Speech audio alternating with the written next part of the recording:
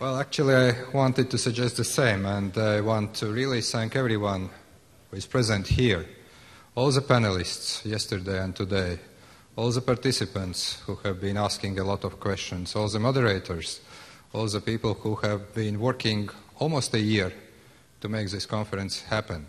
But I just want to share some remarks which are not going to be quite a speech. I promise you that I will end in about 5 minutes.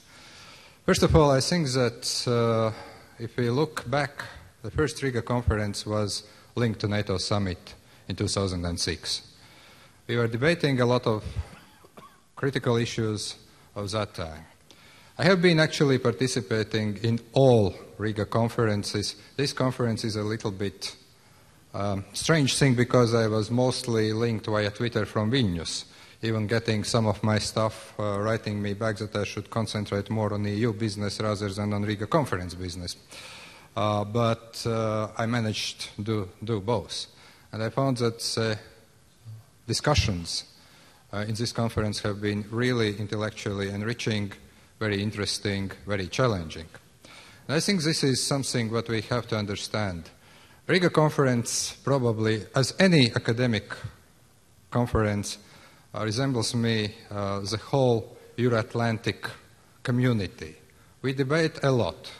We are asking a lot of questions. We think that the course we are taking is not the right one. We try to find new ways, to answer, to respond to new challenges. At the end of the day, we find them. I think that this is a great value of conferences. This is a great value of the way how we are doing our business. Riga conference also reminds me a little bit of European Union or NATO.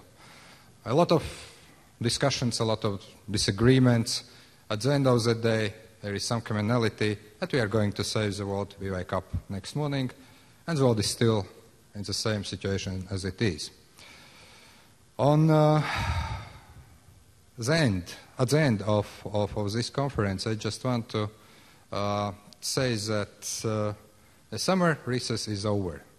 Political season has been kicked off. International politics has been kicked off actually since beginning of September, and Riga conference usually provides kind of beginning of new season in this part of the world, in this part of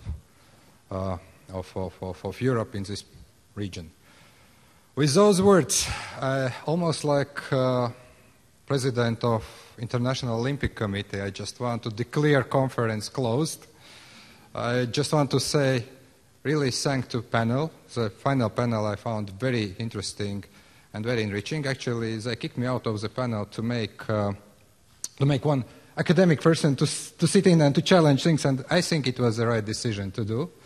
And I have final announcement. I was asked by our organizers that buses will leave at 6 o'clock to the hotels, and at 6:30 they will leave to the reception Sandstone.